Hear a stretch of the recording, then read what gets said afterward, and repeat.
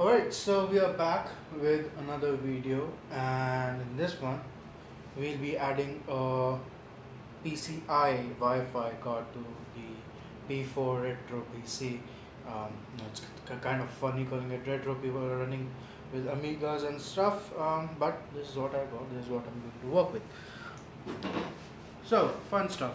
Doesn't have a PCIe slot, although I can see very clearly the pseudo mask for PCIe, and that makes me angry because this is probably just a productization thing.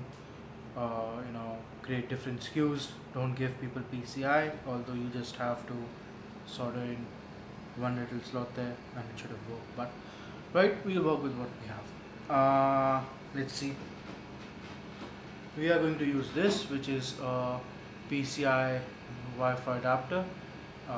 It's based on the WN851 chip, which is well supported in Linux and in FreeBSD, and in 300, which means 300 megabits per second. So pretty decent. 2.4 gigahertz. Of course, the transfer speeds of 5 gigahertz would be meaningless in PCIe. So it's better to have the range than to have 5 gigahertz. Right. Taking it out. Do a little unboxing. We have a little support disk there with the drivers. Of course, no Linux drivers there. The drivers are built into the kernel.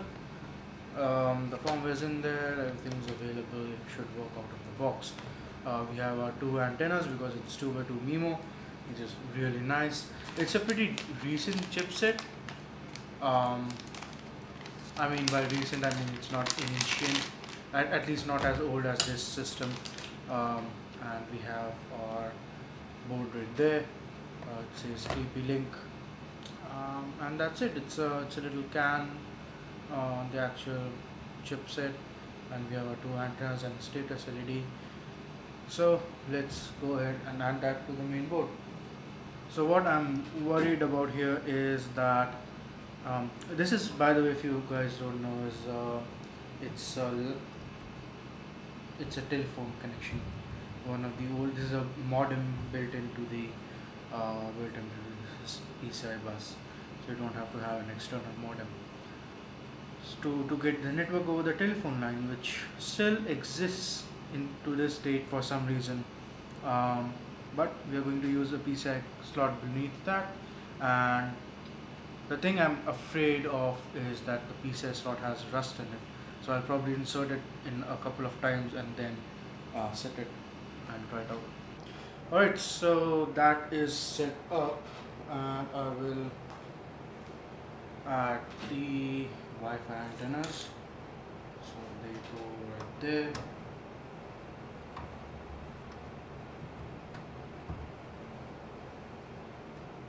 There's one, and the other.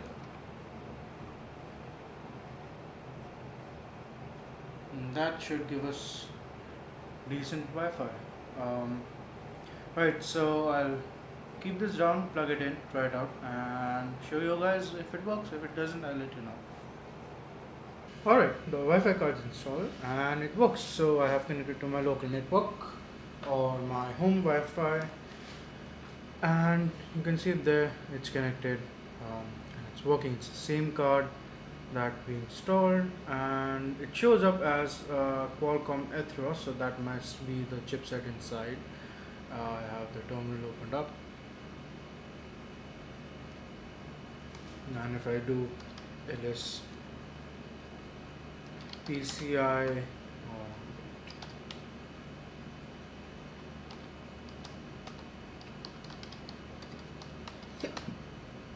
ls PCI-VV, that should show us our card right there.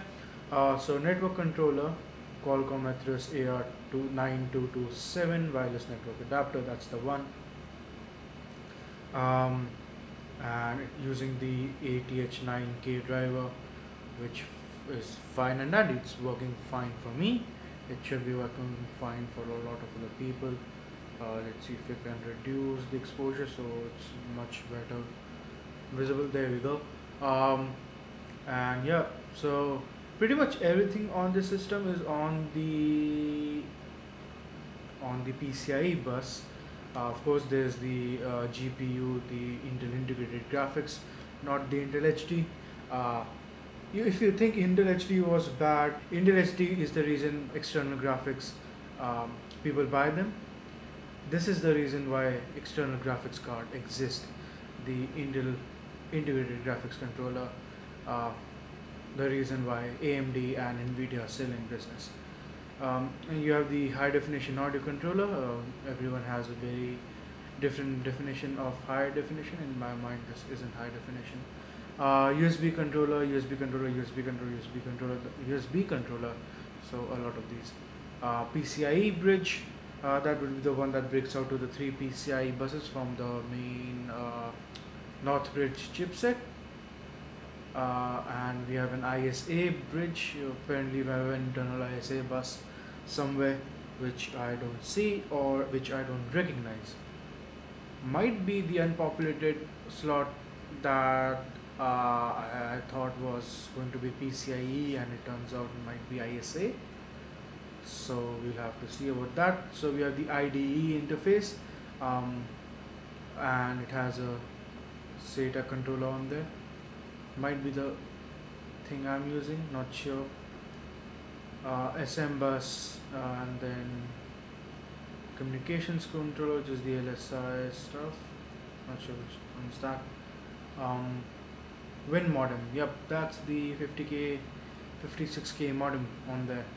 So yeah, I don't have anything to run network over that, so I don't mind that. We have a network controller and we have an onboard Ethernet controller which does 10100, I think, which is nice.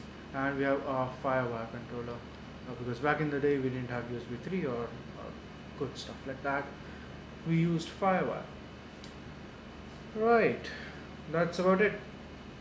It works. I can open up a web page. If I go here, click to the internet, Firefox, go to YouTube. I'm kind of curious if 1080p videos will work. Let's adjust the brightness once again. I'm pretty sure 1080p videos won't work. So let's just go to my channel so we don't get copy striked for nitty-gritty things.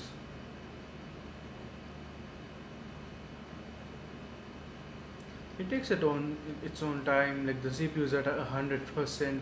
I'm not sure if we are going to get any video playback, and if I run top, yeah, it's the CPU's gonski. Yeah, the days of a single core CPU, it kind of feels like running it running on the first gen Raspberry Pi. It's much faster than the first gen Raspberry Pi. Of course, it's running at 3.6 GHz, it's 686, and all that good stuff. But it's still single core, and you can feel that. So even in this, it's just hitting 100%. And this is, I think, 360p. So yep, that's something. And you open up the settings, it takes time. It's at 480p, so I'll give it that. Oh boy, 720p. I don't think so. It's going to be dropping frames.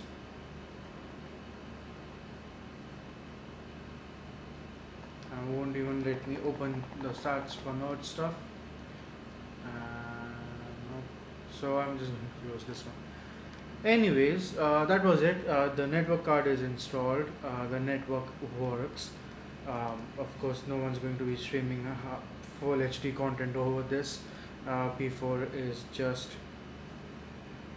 a few cores less than what we really need for a full HD smooth video streaming. I mean, the P4 core, if it had at least 2 or 3 cores, it would work. But right now, for full HD video streaming, it's not going to work. And that's about it for this episode. We have installed PCI not PCIe or PCI Wi-Fi adapter. Just pretty modern by its standard. So I'm happy with that. Thank you so much for watching, and I will see you all in the next one.